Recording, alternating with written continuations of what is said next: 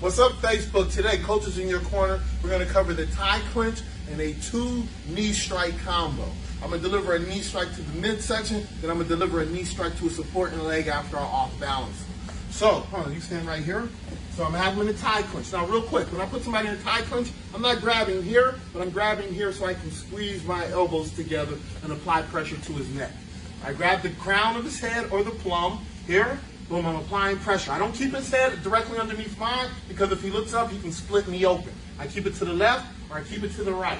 Now I have my right leg back. I'm going to deliver the knee strike to the midsection. Then I'm going to off balance and I'm going to bump his leg, which will either sweep him or just knock him off balance. So I off balance and I bump the leg.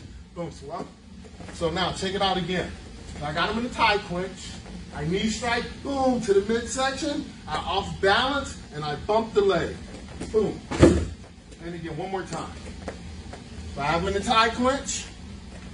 I deliver the knee strike to the midsection, which will cause him to buckle over. Then I'm going to off balance his head this way and bump the leg. Boom. Now last one. Right here in full flow, full motion. Thai Clinch, knee strike, bump the leg. Boom.